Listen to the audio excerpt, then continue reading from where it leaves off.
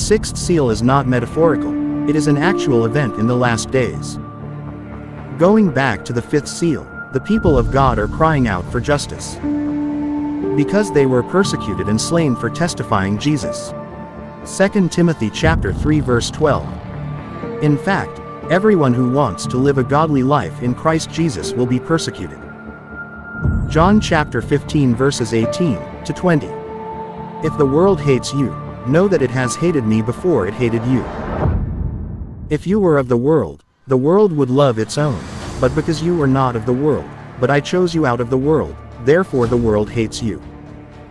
Remember the word that I said to you. The servant is not greater than his master. If they persecuted me, they will persecute you. If they kept my word, they will keep yours also. Christ warned his followers, if he was persecuted, you too will be persecuted. If I am hated by the world, you will be hated too. If Christ experienced pain and death, then his followers will also experience it. What happened in the first century? The apostles were killed. Those who accepted the gospel were killed, till the second and third centuries. Persecutions carried out by the Roman Empire. Back then, Christians are persecuted because of their faith in Christ. Matthew 24 verse 9.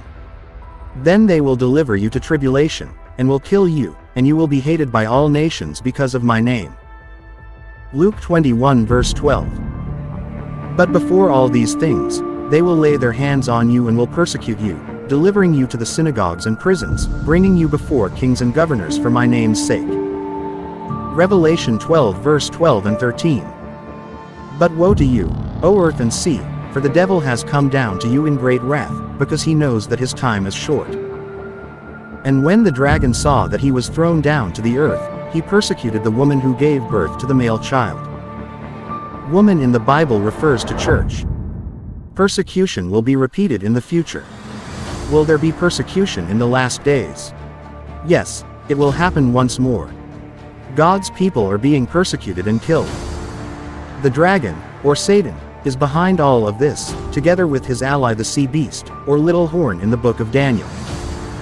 Don't be confused about the little horn and the sea beast of Revelation. They are the same. Daniel chapter 7 verse 21. As I looked, this horn made war with the saints and prevailed over them. Verse 25, he shall speak words against the Most High, and shall wear out the saints of the Most High, and shall think to change the times and the law, and they shall be given into his hand. For a time, times, and half a time. The phrase time, times, and half a time, if you convert it to years, that is 3½ years, or 1,260 days. In prophetic day, 1,260 literal years. The 1,260 years refers to great persecution, from 538 AD to 1798. Persecution that lasted from the middle of the 1st century to the late 17th century. Consider how long the persecution has lasted. Consider how many people perished. That's why the fifth seal is a martyr's request for justice for their death, their blood shed because of their faith in Christ. However, this persecution will reoccur in the last days, and it will be even worse than the last persecution. In the final days, the dragon, the sea beast or little horn, and the earth beast will unite together to pursue individuals they regard as heretics who do not obey their law, the law of the devil. If God has a law, so does the devil. Because the devil is enraged by those who obey God's law, he will force them to worship him, and he will persecute those who cannot be brought to his coercive approach.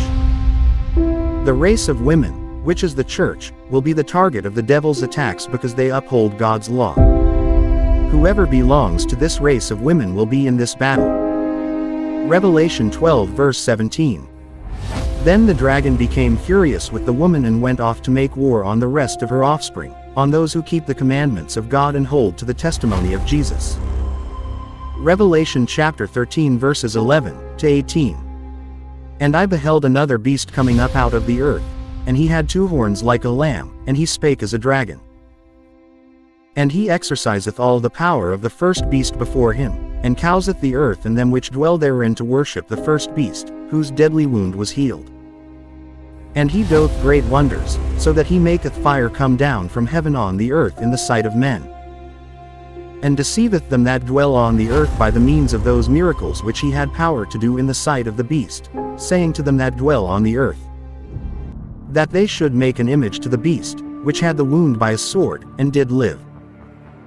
And he had power to give life unto the image of the beast, that the image of the beast should both speak, and cause that as many as would not worship the image of the beast should be killed.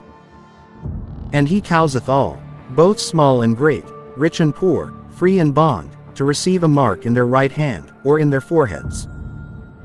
And that no man might buy or sell, save he that had the mark, or the name of the beast, or the number of his name. Here is wisdom. Let him that hath understanding count the number of the beast.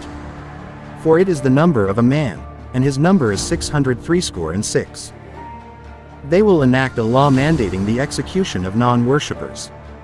Satan and his two allies, the sea beast and the earth beast, will enforce it. You cannot buy or sell, if you will not submit to their laws. That represents Satan's law. People who do not worship them will be killed. God forbids anyone from accepting the beast's mark and worshipping the beast or his image. Revelation 14 verse 9 and 10. And another angel, a third, followed them, saying with a loud voice, if anyone worships the beast and its image and receives a mark on his forehead or on his hand, he also will drink the wine of God's wrath, poured full strength into the cup of his anger, and he will be tormented with fire and sulfur in the presence of the holy angels and in the presence of the Lamb. It's sad to think that many will worship the beast and receive the mark out of fear. For you to understand what the mark of the beast is: dragon, sea beast, earth beast, Satan with two allies. There is a previous video that I upload in this channel, you should watch it so you understand more. God hears the cries of the saints. And God will show his vengeance against those who have persecuted his people. And this is the sixth seal being broken. When the sixth seal is broken, all who worship the beast and his image will drink from the cup of God's wrath. Revelation chapter 16, verses 1 to 21. First, there will be excruciating sores. Second, the sea will turn to blood. And third, the river and fountain of waters will turn to blood. Fourth, humans will be burned by the sun. Fifth, there will be worldwide darkness. Sixth, the Euphrates River will dry up. And I want to read the final bowl of God's wrath, which is the seventh plague.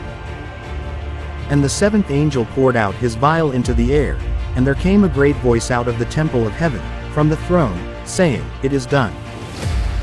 And there were voices, and thunders, and lightnings, and there was a great earthquake, such as was not since men were upon the earth, so mighty an earthquake, and so great. And the great city was divided into 3 parts, and the cities of the nations fell.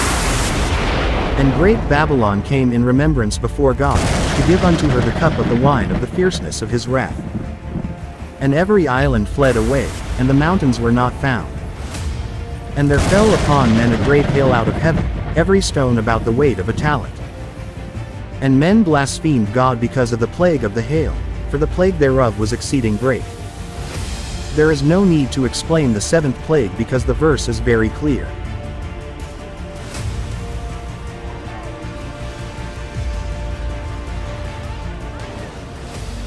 Let's proceed to Revelation chapter 6 verses 12 to 17. And I looked when he opened the sixth seal. And a great earthquake occurred. And the sun became black as a sackcloth made of hair. And the moon became like blood. And the stars of heaven fell down to the earth as a fig tree casts its figs when shaken by a strong wind. And the sky was parted as a scroll being rolled up, and every mountain and island were moved from their places. And the kings of the earth and the magistrates and the military commanders and the rich, and the powerful and every slave and free person hid themselves in the caves and among the rocks of the mountains. And they said to the mountains and the rocks, Fall on us and hide us from the face of the one sitting on the throne and from the wrath of the Lamb, for the great day of his wrath has come, and who is able to stand? Understanding the sixth seal scene needs knowledge of the fifth seal. God must now act in response to his people's petitions, who are currently experiencing injustice in a hostile environment. The judgments on those who have harmed God's people are thus depicted in the sixth seal. When Christ the Lamb opens the sixth seal, there are cosmic and cataclysmic indications that follow, including a darkening of the sun and moon, meteors descending, a disastrous earthquake, and a convulsion of the sky. These cosmic indicators serve as reminders of the same things that Jesus predicted would happen at the end, Matthew chapter 24 verse 29 and 30. Immediately after the tribulation of those days the sun will be darkened, and the moon will not give its light, and the stars will fall from heaven, and the powers of the heavens will be shaken. Then will appear in heaven the sign of the Son of Man, and then all the tribes of the earth will mourn, and they will see the Son of Man coming on the clouds of heaven with power and great glory. As with Christ's prophecy in Matthew 24, the sun, moon, stars, meteors, and sky are literal here. The use of the words, as, or, like, paints a picture of an actual thing or event. The sun became black as sackcloth. The moon became like blood, and the stars fell to the earth as a fig tree drops its late figs. The Christians in the Western world recognized the fulfillment of Jesus' words in the order of each of these signs. The Lisbon earthquake. In 1755, the dark day of May 19, 1780, experienced in eastern New York and southern New England, and the spectacular meteor shower over the Atlantic Ocean, on November 13, 1833. The fulfillment of this prophecy, in Revelation chapter 6 verses 12 to 14 led to a series of revivals and to the realization that Christ's second coming was near. In Revelation chapter 6 verses 15 to 17, the scenes portray people of all walks of life in a panic trying to hide from the terror of the upheaval at the coming of Christ. They are asking rocks and mountains to cover them in order to protect them from the face of him who sits on the throne and from the wrath of the Lamb. Let's read. Revelation 6 verse 16, calling to the mountains and rocks, fall on us and hide us from the face of him who is seated on the throne, and from the wrath of the Lamb. The time has arrived for justice to be dispensed as Christ comes, to be glorified in his saints. The judgment of the wicked is described in the sixth seal. The day of divine wrath has finally come. It is with Christ's coming in power and glory that the prayers of the martyred saints underneath the altar in the fifth seal scene are ultimately answered. The scene concludes with the rhetorical question of the terror-stricken wicked. The great day of his wrath has come, and who is able to stand? The answer to that question is given in Revelation chapter 7. Those who will be able to stand in that day are the sealed people of God, who are washed in the blood of the Lamb.